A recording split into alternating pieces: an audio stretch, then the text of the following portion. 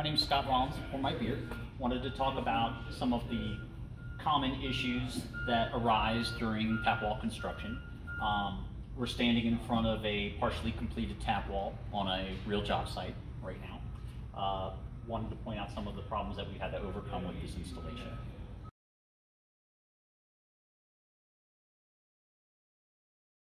So one of the first things is we cannot have studs landing behind the screens of the tap wall. It should be landed between the screens.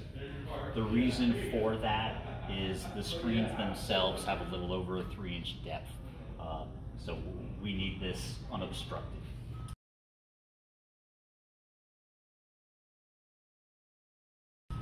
We also need to have unobstructed access to the top of the tap wall when we're working with direct draw systems.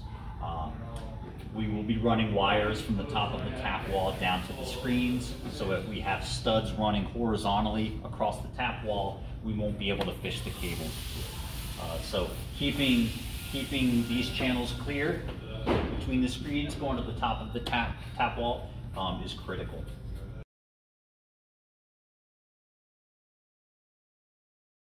Another common problem that we see is mounting the screens 13 inches on center.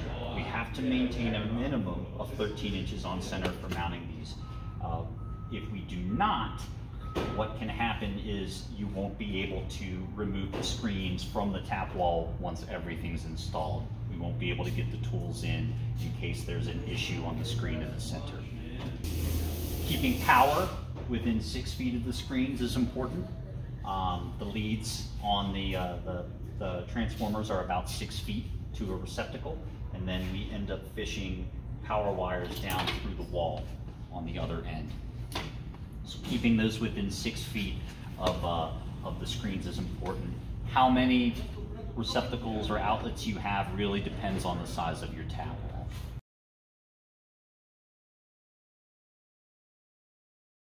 Another consideration for your tap wall build is maintaining ADA compliance. In this particular scenario at this location, the tap handles are at 44 inches, which allows us to set the RFID reader plates at 48.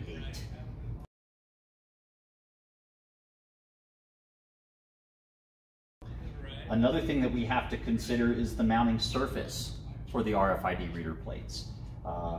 We won't have any issues with wood or mounting in tile. However, if you plan to use stainless steel, aluminum, or brass as a backing material for the RFID reader plate, you will have to shim out the readers off the wall with wood, as it causes the RFID signal to deteriorate.